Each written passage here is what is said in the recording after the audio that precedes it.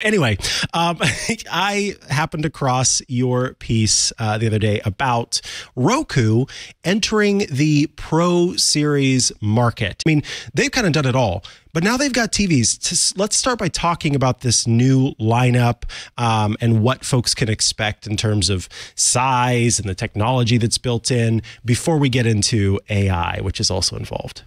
We're going to see a lot of it at CES, but first, so you know, there's a new selection of Roku Pro TVs that are going to debut this spring. Roku's like, save your money.